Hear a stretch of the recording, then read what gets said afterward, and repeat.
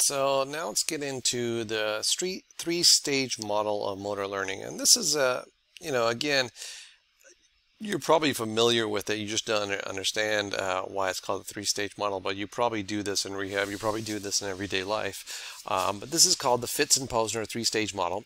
So the first stage, they say, is called the cognitive stage. So you're understanding the nature of the task. Let's say it's walking. So you understand the nature of the task. You're going to develop strategies used to carry out the task and determining how the task is evaluated. So at this stage, the person is going to experiment with a variety of strategies to get from point A to point B. And really, if it'll abandon those that do not work. Okay, so they're going to try all different things and they say, okay, this is how I get from point A to point B. And basically, I'm going to accomplish the task. Okay? But then at this stage, you're going to try different things. So let's just not try, say walking, but we can say reaching. You're going to try different ways of reaching. You might say reach to the right, reach to the left, reach at an angle, reach. But then you'll finally figure out what works and what doesn't work. So the cognitive stage. The second stage is the associative stage. It may last days to weeks or months depending on the performance intensity. So at this stage, we find the best strategy and now refine the skill. So now you're saying, okay, you know what? I have 10 different ways I can get from my couch to the bathroom. Right? There's 10 different strategies I can use. In the associative stage, I'm going to use the one that takes the less amount of time and the least amount of effort. So then you refine that skill.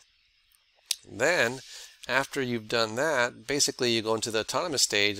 Now it's just automatic. You don't even think about it. It's like riding a bike, right? That's a good example. Or swimming, just automatic. You don't even have to think about it. Low degree of attention required for performance. Okay? So what's the clinical implications of this stage? The first stage, the task requires a great deal of attention and conscious thought. So when you're working with a patient, when you're first working with the task at hand, it's going to require a lot of your attention, and they're going to need conscious thought. So you can't have a noisy background and a whole bunch of things going on if they're in the first stage of motor learning. In the second stage, the movements become refined. So if you had a little background noise, that's fine. In the third stage, tasks become automatic. Now you're able to carry on a conversation and perform a task. So here's some good examples, and here's where clinicians sometimes fail. Okay, they don't recognize what stage of motor learning the patient is in, and they try to do something in the third stage when they haven't mastered the first stage. So for example, novice golfers are better at putting, but experienced golfers need a dual task. Soccer players better at dribbling with a dominant foot with a dual task, eyes closed, versus simple task of non-dominant foot. Okay, so when novice golfers, let's say someone that's never golfed before, they're actually better putters. Okay, they're very good putters. But experienced golfers, they need to do two things at once. So they need distraction, they need noise, they need something, because putting is too simple for them.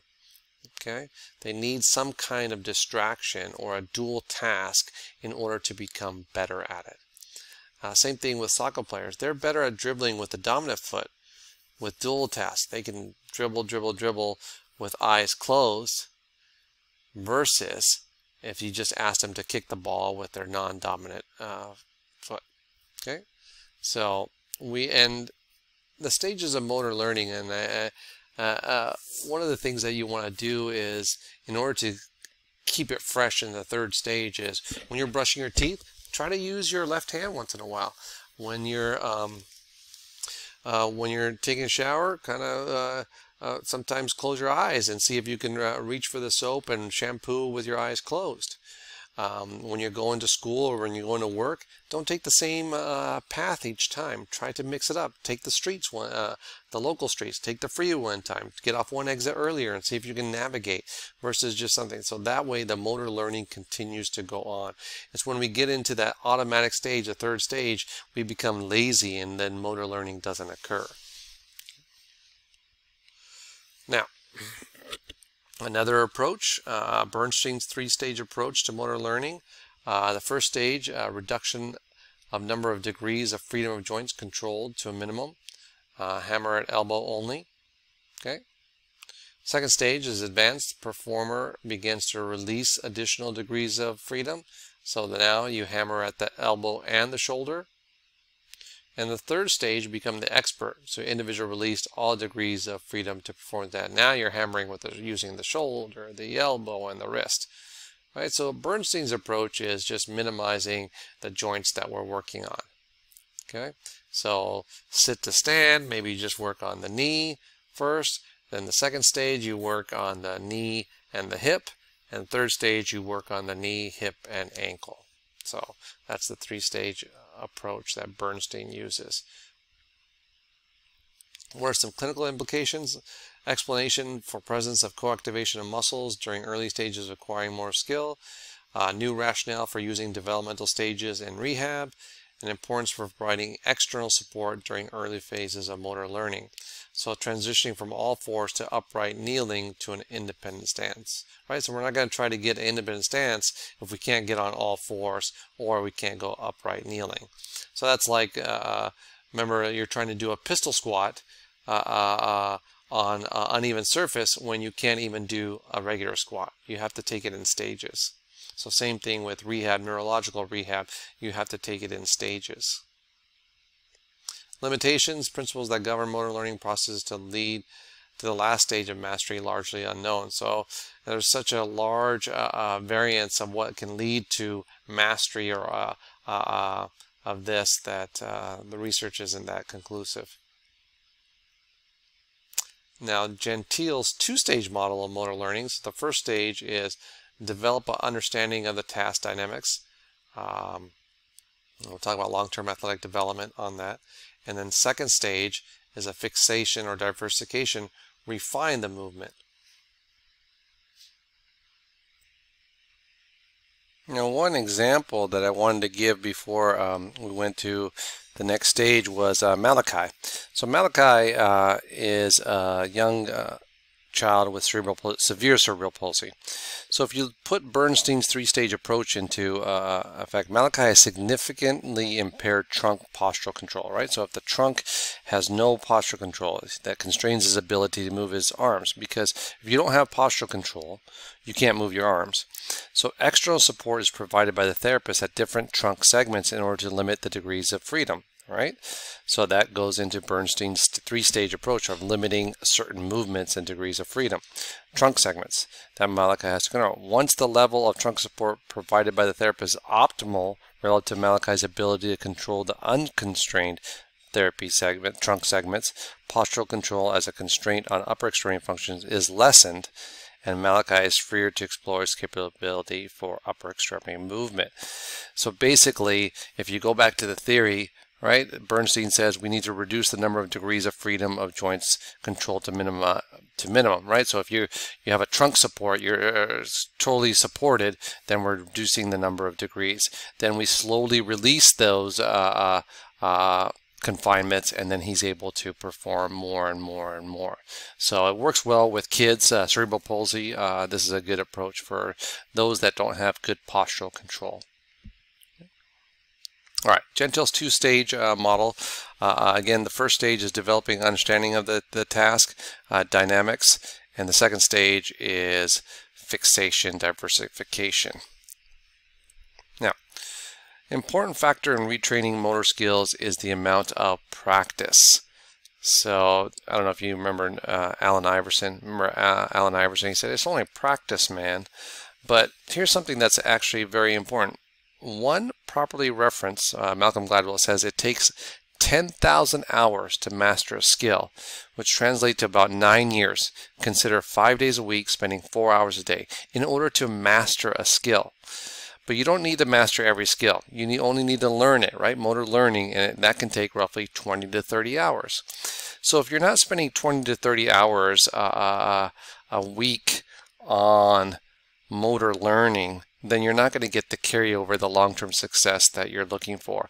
Also, same thing with education. If you're not spending 20 to 30 hours on your schooling, you're only spending 1 to 2 hours here and there and working full-time and doing that, well, then you're not going to get the grades that you think that you should deserve, right? People always say, oh, I deserve an A. Well, you got to put the effort into it. You need to put 20 to 30 hours into it. And you're like, oh, Patel, that's not reasonable. I got to work. I got to support. Well, then your grades will suffer. Right? So you got to find a balance of work and education. Now, there's different kinds of feedback that we'll talk about. Now, feedback is definitely important in learning, motor learning. Intrinsic feedback is, okay, am I stepping on something that's stable, unstable, so that we have some sensory feedback. Visual, can I see it? Am I in a dark place? So that visual feedback will determine or influence our motor learning. Then we have extrinsic feedback. That's where the therapist comes in, right? The therapist will say, okay, lift your foot higher, bend your knee, bend at the hips. That's extrinsic feedback. That information supplements intrinsic feedback. Okay, so those are the two different kinds of feedbacks. Now, the knowledge of results, KR, terminal feedback about outcome of movement in terms of movement's goal. Initially, we want to give more feedback, and then obviously we want to be less. So if you're teaching a patient to go up and down stairs first, you're going to give a lot of feedback for safety. But once they master that, you're going to back off on the feedback. They won't learn the skill if you're always there giving them feedback. The brain has to be able to do most of it on their own. Right? So feedback is important, but we don't want to give too much feedback later on in our rehab. What happens here is family. You know, family is constantly giving feedback, and unfortunately, they actually hinder the progression of a patient if they're always giving their like, "Come on, honey, lift your foot." Now, their intention is good, but they're not going to be able to learn if the feedback is not slowly lessened over time. Practice conditions: the more you practice, you give a patient, the more the patient learns. Mass practice, amount of practice time in a trial greater than the amount of rest between trials. This may increase fatigue and therefore injury, so you have to be careful. So amount of practice time in a trial greater than that. So for patients that are fatigued easily, you might actually have to increase rest periods versus trial periods. So what an example is, let's say you do a task for a minute. Well, they might need 5 minutes of rest initially. Then as you get better, then you do a task for 1 minute and only rest for a minute, 1-to-1. But if you try to do too many tasks with not enough rest, you might injure them. And you want to distribute the practice, amount of rest between trials to or greater than the amount of time for the trial, right? So you want to rest between trials. Okay. Or let's say you come in Monday, Wednesday, Friday, sometimes come in Monday, Thursday, or Monday, Friday, and stagger it as well. So you're changing the practice conditions. It's not the same thing, 2 o'clock every Monday, Wednesday. Some people need that routine, but the brain learns when there's a variety. So same thing when you go work out, right? When you're working with clients, you don't do the same thing. It's like, okay, we're going to get on the bike, then we're going to do the leg press, then we're going to do that. No, if you do that for 4 weeks, that's fine. But if you don't mix it up, you're going to lose the client and they're going to be bored and there's no motor learning that occurs. Your body's not going to respond as well. You want to have variable practice increases ability to adapt and generalize learning. So change the practice up. Contextual interference occurs when multiple skills are practiced within a single session. So don't just practice reaching for an hour. Well, do reaching, do sit to stand, maybe do a little bit of walking. So do different things. And then random practice, most effective when used with skills that use different patterns of coordination, right? So don't, like I said, when you go to the gym, don't always start out with the bench press or change it up a little bit. Like when you do back and bi, chest and try, you change it up, and then you do something else. You do pulls and pushes, whatever the case may be, but you're changing it up every 4 to 6 weeks. Same thing with motor learning. Task analysis, identifying components of a skill or movement and ordering them into sequence. The amount of transfer depends on similarity between 2 tasks or 2 environments. And then mentally practicing the skill can produce positive effects on performance of a task. So mental practice, telling the patient, you don't always have to do it. Just sit there on the sofa and imagine you going up and down the stairs. Athletes do that all the time. Steph Curry imagines him doing free throws about 30 minutes a day.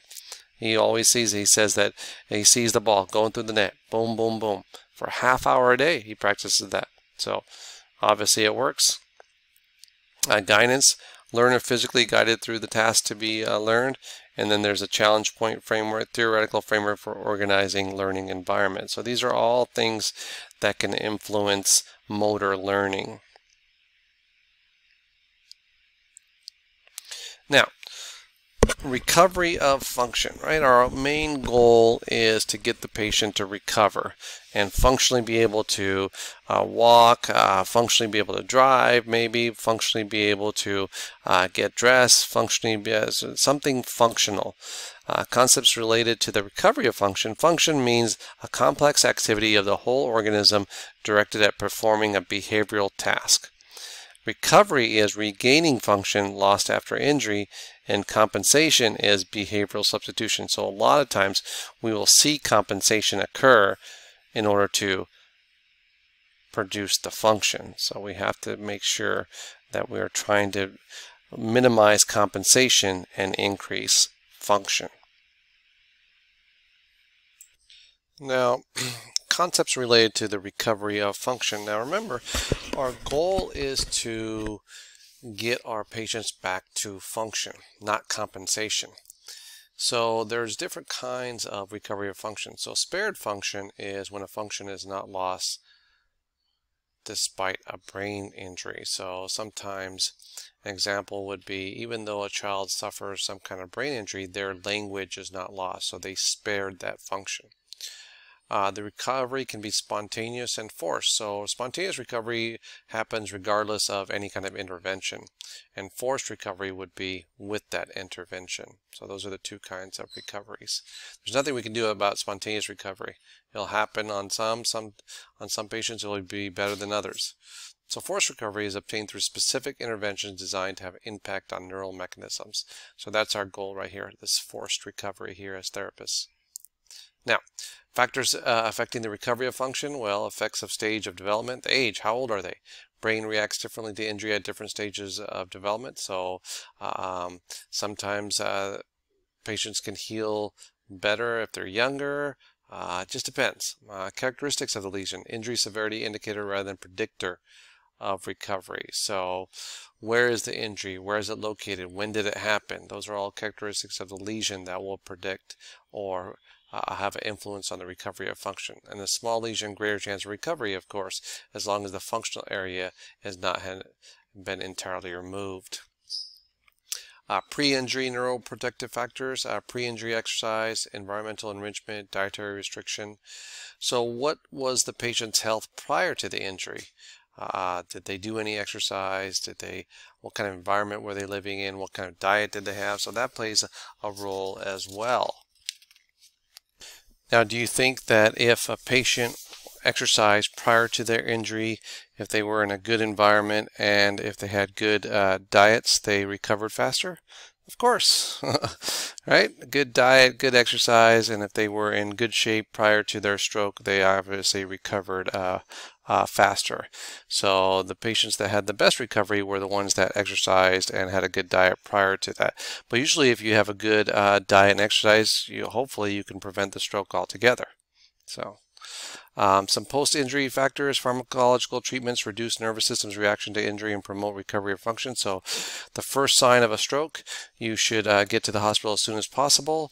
What's the difference between Bell's palsy and a stroke? So if a patient is unable to smile on one side and unable to lift their arm on one side, then most likely they had a stroke.